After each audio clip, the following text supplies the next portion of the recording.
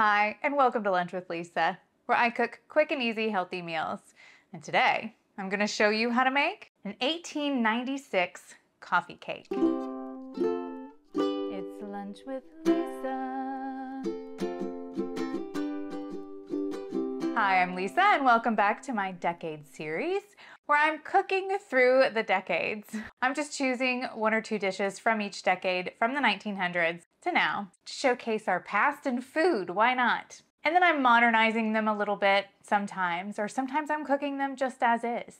But I like to make things a little bit healthier, but not with the sweets. I like to keep those decadent. Don't put healthy in front of my desserts anymore. I'm done with that.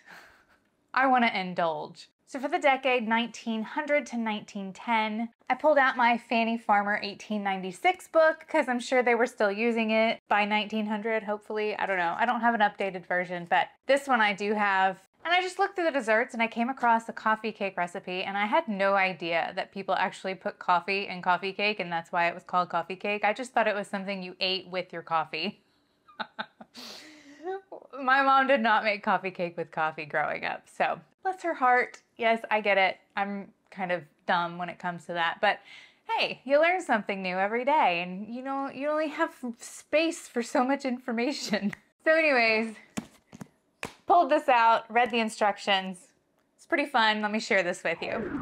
For your 1900 coffee cake recipe, you're gonna need 1/4 cup of butter. Room temperature would be great because you're gonna cream this. 1/2 cup of sugar. 1/2 cup of raisins. It says seeded and cut into pieces. We don't have to seed our raisins anymore. Woohoo! But in the instructions on how to mix a butter cake, it says to soak your raisins. So go ahead and soak those in some cold water. It doesn't have to be hot. 1/2 cup of molasses. 1/4 cup of boiled coffee. I just used about 1/2 teaspoon of this instant espresso and mixed it with about 1/4 cup of water. 2 eggs, room temperature. 2½ cups or 300 grams of flour. 3 teaspoons of baking powder, which is 1 tablespoon. It's a lot of baking powder. 1/2 teaspoon of salt. 1/2 teaspoon of cinnamon. 1/2 teaspoon of allspice. And you're going to grate 1/2 nutmeg. Now it says to follow the instructions to mixing a butter cake. And basically, you cream the butter, then you slowly add in your sugar, and then you're gonna add your eggs, all your liquid, the coffee and the molasses, and then you can add your raisins somewhere in that. I waited till the end. I probably should have added the raisins right after I added the sugar. But no worries. Then in a separate bowl, you're gonna mix your flour with all the dry ingredients. Mix those really well and then dump that in the very last thing and mix it until just combined. You don't wanna overmix this because it's gonna make your cake too tough. Then you've lined a baking pan. This is just an 8x8 or 9x9 metal baking pan with some parchment paper, and butter that so nothing sticks. Then you're gonna dump your mixture straight into your pan, and we're gonna put that in a 350-degree oven. I set the timer for about 30 minutes because I wasn't sure how long to cook this. There was no heat or time instructions. So after about 30 minutes, I tested it and it was still wet towards the bottom. So I left it in for another 7 minutes, and when I tested it with a toothpick, it came out clean, and so I pulled it out of the oven. Then I immediately took it out of the pan and let it rest and cool, and now we have this lovely coffee cake, and it's pretty stiff, as you can see. It's gonna taste like molasses, I bet. And yeah, we're gonna cut this up.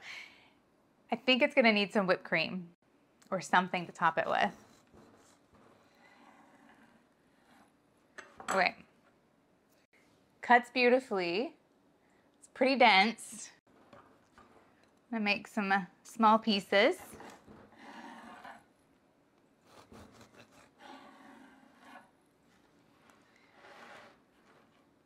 This would be a nice little treat to make with your coffee. I also thought about making a brownie recipe because there is a brownie recipe in there and it seemed kind of interesting. But I went with the coffee cake because I was really curious about how this turns out. All right, so I'm gonna pick a piece here from the middle. There we go. Look at that. Okay, so let's dig in.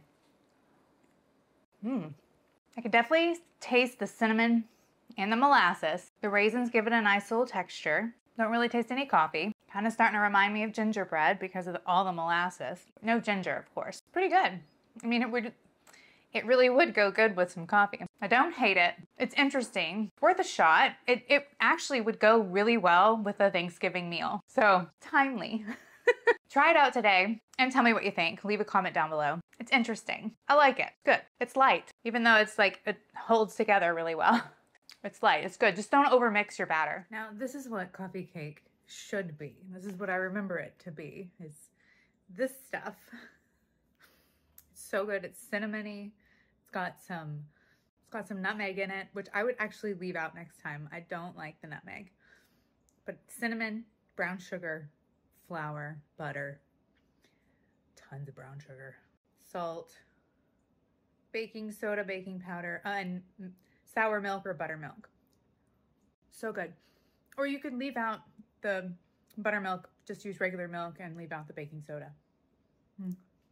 Goes good with milk or coffee.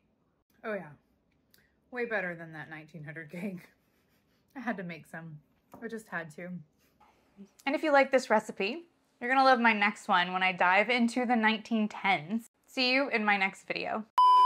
Hi, and welcome to Lunch with Lisa, where I quick cook and easy meals. Hi, and welcome to Lunch with Lisa, where I cook mother.